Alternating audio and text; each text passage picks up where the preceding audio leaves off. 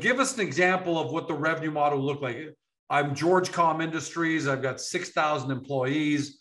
I'd call up Andrew Morton at Bloom or your biz dev team and say, guys, deliver this to me, so that everyone at home can really understand.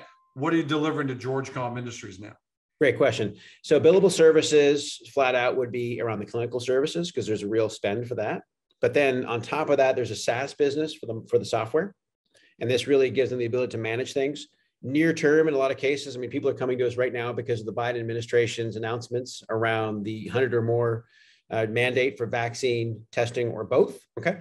Well, we can help them manage not only the number of tests that are happening and what the safety condition is, but also help them manage with an unobtrusive kind of non-passport-like discrete method to manage who's been vaccinated, who hasn't. So, we're not their lawyer and we're not giving them policy. We're just giving them the tools to create that policy. But that's a billable service as software. Okay, so that's two big components. The third large component here is advisory services. So there's three different revenue models.